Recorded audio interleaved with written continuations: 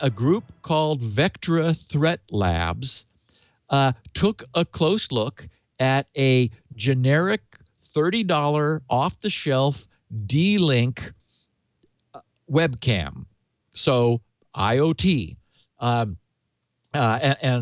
just summarize what they said, because they put it together beautifully as well as I could. They said, reports of successful hacks against Internet of Things devices have been on the rise.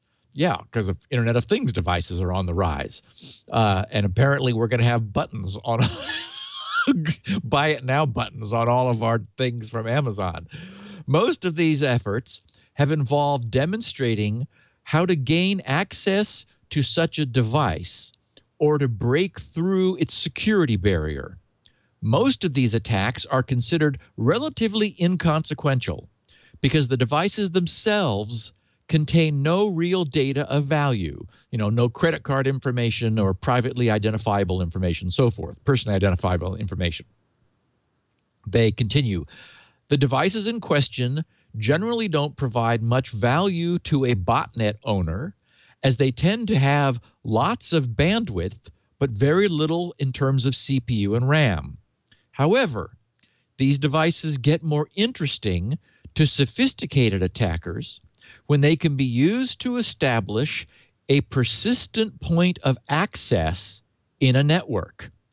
Putting a callback backdoor into a webcam, for example, gives a hacker full-time access to the network without having to rely on infecting a laptop, workstation, or a server, all of which are usually under high scrutiny and may often be patched. On a tiny device, there's no antivirus and no endpoint protection. In fact, no one thinks of the device as having software on it at all.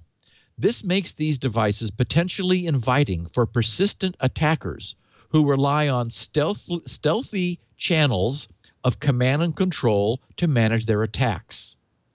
The downside for the attacker is that this class of devices doesn't usually have any persistent storage that is really usable. So, for example, the malware that users are typically downloading on their PCs, it's megabytes, but they've got terabytes of hard drive, so that's not a problem. These things are typically really lean. So these guys continue. Instead, they use NVRAM, non-volatile RAM, to store configuration and the flash ROM to store the running code. So the attacker's hope for real persistence rests on being able to control what will be in the flash ROM. In this blog, we will explore how difficult it is to create a new flash image that could contain all the tools we need to have a real persistent backdoor to the network on which the device is installed. Once we've such a flash image, putting it in place would involve, quote, updating, unquote, an already deployed device, or installing the backdoor onto the device somewhere in the delivery chain. Remember, this is one of the things that Snowden talked about years ago. In other words, before it is received and installed by the end customer. For this experiment to be meaningful, it's imperative that the device continue to perform its normal function. Otherwise, it would immediately raise suspicion or cause the customer to replace the device with a working version. Now, I've skipped most of their blog posting, but Kaspersky picked up on this and summarized it in a few lines, saying, the report explains the attack against a $30 D-Link Wi-Fi webcam, starting with the researchers being able to dump the contents of the device's flash memory chip for analysis.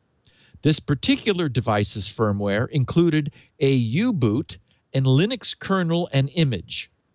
They were also able to dump the contents of the Linux image and access its file system. And, this all sounds very much like what we know people are doing with routers all the time. So here's, something of sort of similar power that just looks like an appliance with much less sophistication than a router, but it's running Linux, where they found, writes Kaspersky, an executable file used to verify and update the firmware. By analyzing the process by which the firmware is updated, they were able to remotely add a connect back SOX proxy to the Linux system. So essentially, this says that this particular $30 IoT webcam can be remotely hacked and a backdoor added to it by updating its firmware, because taking one device, which allows all of its contents to be dumped, and here's, and this, now we're seeing this is a recurring problem that is sort of a recurring theme of Internet of Things devices, is that if you can dump them, you can reverse engineer them. And so they figured out how the update system is protected and broke its protection in order to install whatever they want. So it's doubtless the case that it would be possible to make this more secure, to actively thwart this kind of attack. We see, for example, that our iOS devices, they've got all kinds of strong protection against malicious updates. This webcam doesn't. It's a little $30 gizmo that you plug into your network. And so the refrain is, we don't want this on our primary Wi-Fi network. Give it its own network.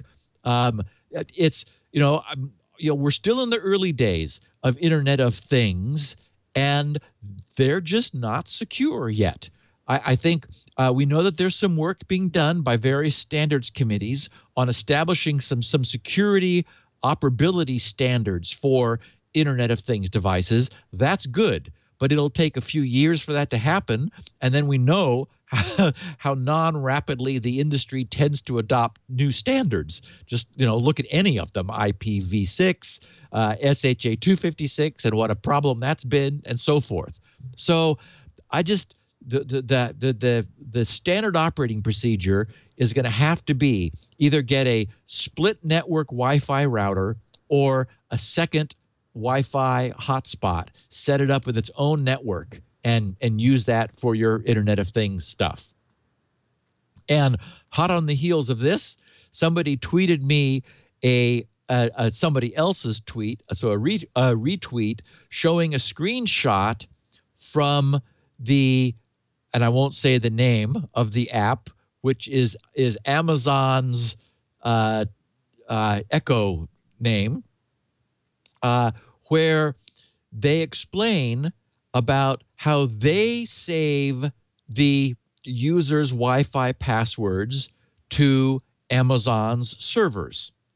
And in the FAQ, they say, and it is optional, but they're painting it as a benefit, which many users may feel it is. They ask themselves the question in the FAQ, what's the benefit of saving my Wi-Fi passwords to Amazon? The answer, once you save your Wi-Fi passwords to Amazon, we can configure your compatible devices, your compatible Amazon devices, so that you won't need to re-enter your Wi-Fi passwords on each device. So, and the way the Amazon supply chain works, when I buy an Amazon Fire TV box, it already is associated with my Amazon account. So presumably, it's able maybe to have my Wi-Fi password in it because Amazon has it, because I had previously shared used some other Amazon device, and they were syncing through the cloud. So again, this is classic trade-off of convenience versus security, and it is optional. So it's good that it is, but it's something that users should be aware of. And again, better to have it on its own network. Who knows what will be revealed about any of these, the security of any of these devices over time. I mean, we've spent years following the security of a mature family of operating systems struggling where security has been a huge focus and a big deal and often a selling point.